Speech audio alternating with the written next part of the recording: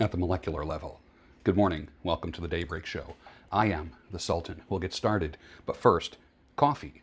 Pine Brothers coffee in a It's Good to Be a Man coffee mug. It's Good to Be a Man by Michael Foster. You want to check it out. It's goodtobeaman.com. Now, I think the logo is on the other side here. Shows an axe going into wood. Something kind of masculine, or what used to be masculine, chopping wood. But you want to check out It's goodtobeaman.com.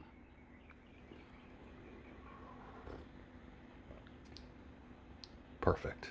I'm on a good coffee streak, man, and that feels good. Those 2 weeks of nasty store brand coffee and mystery coffee, they were pretty rough. Hooping. Hooping. Hooping. Well, good morning, little boy. You come over to get some loving from Daddy? Good boy. Abandoned. The movie Abandoned, about 4 men on a capsized boat. One of the most interesting survival stories ever. 115 days on the open sea. It's about how they continued their lives after they were rescued. You've never seen an angle like that. After drifting to a barrier reef, it's so different than any other survival movie. You probably will like it. Abandoned. Doo-wop music. What a strange little era of music from about 1956 to 1961. I've been listening to it consistently for about 10 years now. It was something that my parents always listened to. They're from that so-called era, the doo-wop era. It was a little bubble of music. It was a little bubble in time. It was music like no other. And then it disappeared. Gone. The era stopped. I don't know why. Does anyone have any insight into that? I will agree with many. It was truly one of the greatest eras in music history. Nothing could get you out of your chair. Again, think about this now. Doo-wop was a dancing kind of music. My parents go on doo-wop cruises, and they just dance. That's what they do to these doo-wop bands. It's funny.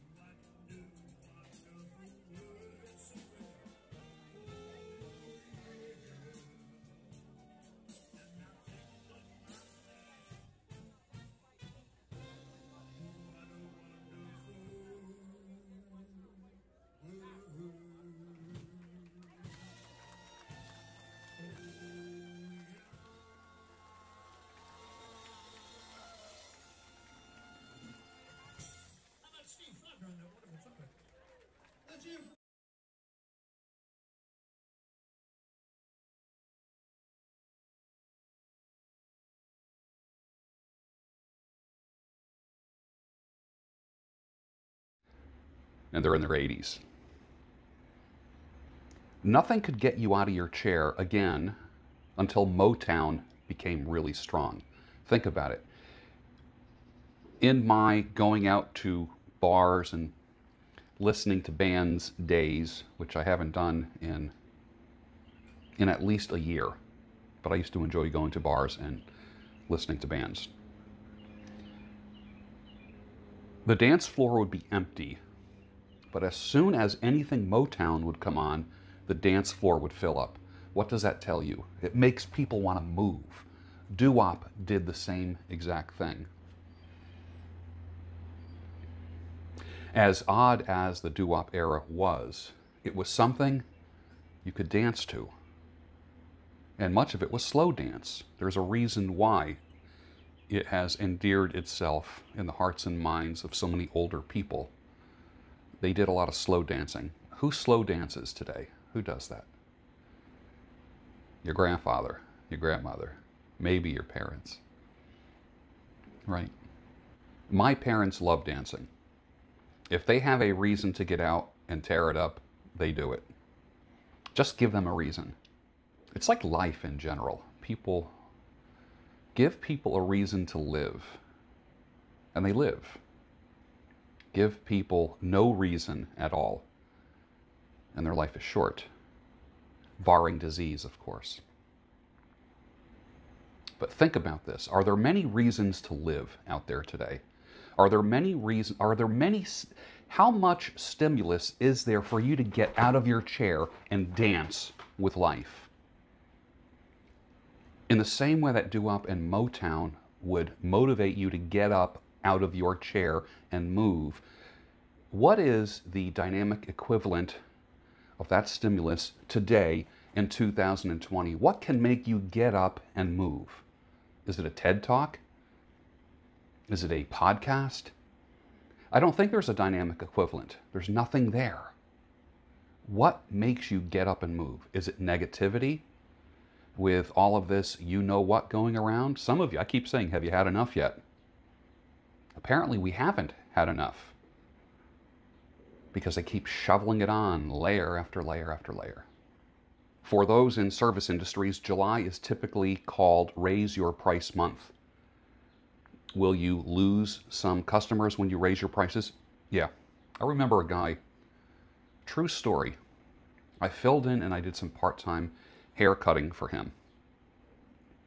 And his haircuts were like $12.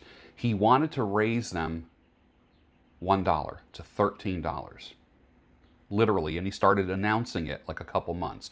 July 1st, haircuts are going up to $13. Now, this is many years ago, obviously. Try to get a haircut for $13 now.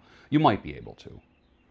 He was announcing to his customers that he was going to raise his prices for $1. $1. And people would say, well, then I'm going to be looking for a new barber. Some old shitheads actually said that to him. Can you imagine that? And that's what I'm talking about when I say you are going to lose some customers. That you don't not raise your prices because you're afraid you're going to lose a couple people. You're building a new clientele. Your expenses went up in the past year. Gas went up in the past year unapologetically. They didn't check your permission to raise gas prices, the electric bill, gas for cooking, clothing, vacations, tolls on the turnpikes and throughways, food. They did not check your permission. The prices went up. But all of a sudden in the service industry, you want to raise your price, people get all, ooh, you know what? Raise your price. Raise your price. Compete on service, never on price. If you compete on price, it'll be a race to the bottom. You must feel comfortable asking for what you're worth and creating a profit. That's why you start a business, to create a profit, to better yourself. The only thing keeping you from raising your prices is fear. But keep in mind, when you raise your price, you must raise your service as well. If a customer or client wants to cheat on you, bye-bye, there they go. But they're going to do it maybe once. You know why? Because they're not going to get the service that they get from you. So they will be back. I'm not afraid of people cheating on me. Go ahead, get your haircut somewhere else. Go for it. You'll be back. I say that in my mind. You'll be back. And if you don't, it's been fun. July is Raise Your Price Month. If underwear and jeans won't stop a fart, then what good will a mask do? My favorite live concert video of this week, I always watch at least one live concert video per week, was Chicago and REO Speedwagon. Absolutely incredible. I believe the concert was from 2014. You have to look it up on YouTube. It's really good. But I will say this, you can tell who did more drugs if you watch that video. That's all I'm going to say. Hooping. So your employer says you must get a microchip implanted. What do? Do you get it? Do you get the microchip as a term of employment? Yeah, but you signed the terms of employment. You said you would get the chip. You know how like terms of use, when you download a app and there's the terms of use like this long, you just keep scrolling and scrolling and scrolling, then you check yes anyways. Your terms of employment might be several pages. One of those bullet points might be that you consent to getting a microchip implanted to make payroll easier, or clocking in, or as a productivity measure. So you clicked yes. Now they want to put the microchip right here in your hand. Do you get the microchip? Yes or no? Put your answer down below. It's happening right now. I took a poll. I just asked a simple question. Are you anti-vax? 49.4% said yes. 50.6% said no. Right down the middle. Half will do it, just like I thought. Politically, the two-party system created two classes of people. I shouldn't say classes. Two groups of people. One's not better than the other, but they created two classes. Vaccinations, right down the middle. Half will take the vax, half won't. What can the government and the powers that be do to make the no, I will never take a vax people to take the vax? You can't travel without it. You can't buy food without it. You can't sell without it. You can't work here without it. So literally, half of those people will end up taking the vax. So 75% will take the vax. Will you take the vax? What will it take? What kind of threats will happen, can be given to you to make you to take the vaccine? Your child can't go to school unless they take the vaccine. You can't go on vacation. You can't stay at this hotel unless you get the vaccine. Wow. You see where it's going? Quickly, too. Little piece of interesting marketing news. FedEx envelopes have a 100% open rate versus email that only gets opened about 40% of the time. So what do you think is a better way to reach people?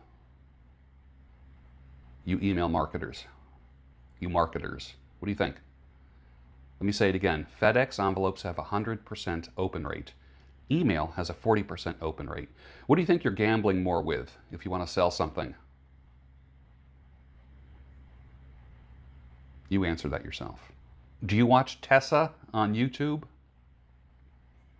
Wait, you don't watch Tessa?